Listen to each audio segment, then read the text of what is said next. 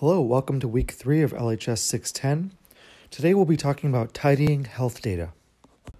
We'll start off with some announcements, then we'll refresh what we learned last week when we learned about data frames. Next, we'll cover some R tips of the day, which is a recurring segment where we learn about some tricks in R that don't neatly fit into the curriculum anywhere else. Finally, we'll revisit the mutate function and learn how to recode variables when we combine mutate with if_else and case_when, which from here on out I'll just refer to as if-else and case-when.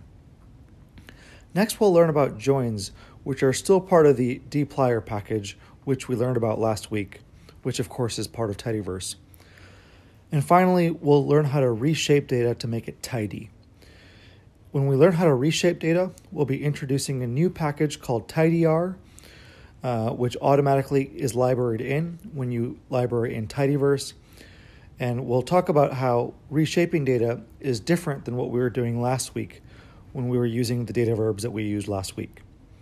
Finally, for your reference, I'll point you to this online textbook, R for Data Science, which is a great resource for learning about the material we'll be talking about this week, which is tidy data in chapter 12.